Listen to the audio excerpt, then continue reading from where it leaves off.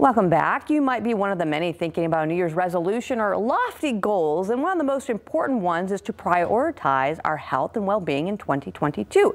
Let's get away from setting unrealistic ones, though, and work on a few simple, easy things that we all can do to be healthier and happier in the coming year.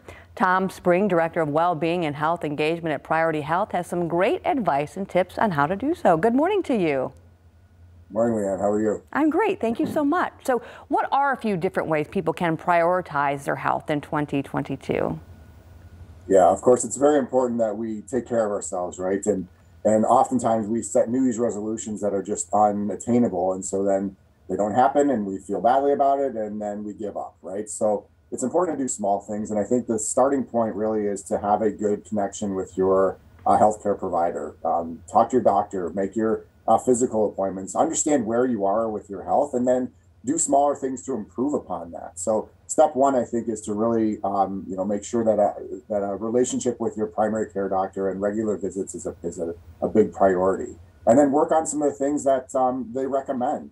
Maybe you need to get up and exercise a little bit more. Maybe you need to drink a little bit more water. Doing small things that add up, kind of like a piggy bank, right? We put change in the piggy bank, and all of a sudden we realize we've got $10, $100 or what have you. It does add up when you do small things like get out for a short walk during the day, stand up, move around, get off of the screens once in a while, engage your family in some activities and exercise. And then, of course, what we eat is very, very important also, and making small changes in your diet. And these things really do add up. And they're a lot easier than saying, I need to lose 100 pounds by Valentine's Day or something ridiculous like that. Absolutely. So simple, healthy habits. So that I love that advice right there. Like you said, a lot of times just going back to drinking more water. Sometimes your body thinks you're hungry because you need more water. So that's great advice right there. So as far as resources, people really like to have those resources to tap into. As far as health plans like Priority Health, anything that people should be taking advantage of through you guys? Yeah, that's a great question and great point. Oftentimes people don't think of their health plan as a place to learn about their health, rather just somewhere where we will, pay for health care. But Priority Health and all the health plans that I'm aware of have great resources. We have a well-being hub, for example, for our members that they can log into and take a health assessment, really understanding, again, where are you with your behavioral health and how much do you exercise? Do you do enough things? Managing your stress, managing your mental health these days is a very, very important thing. We see a lot of people, struggling, working from home, social isolation, dealing with COVID that just won't seem to go away.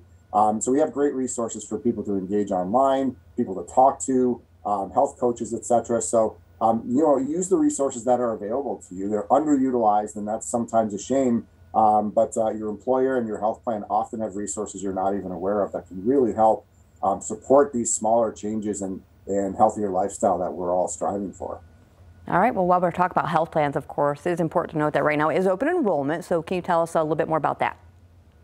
Yep, of course. So every year you have the opportunity as an individual to select a health plan, and the deadline is January 15th. So you still have about 10 days.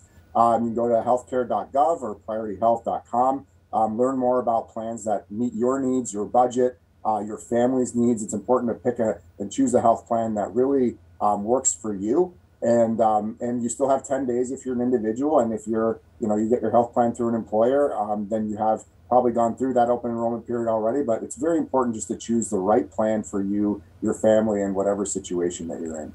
All right. With that said, wishing you a very happy and healthy 2022. Thanks so much. Thank you too. Stay warm. Thank you so much. So again, priorityhealth.com is where you want to tap into.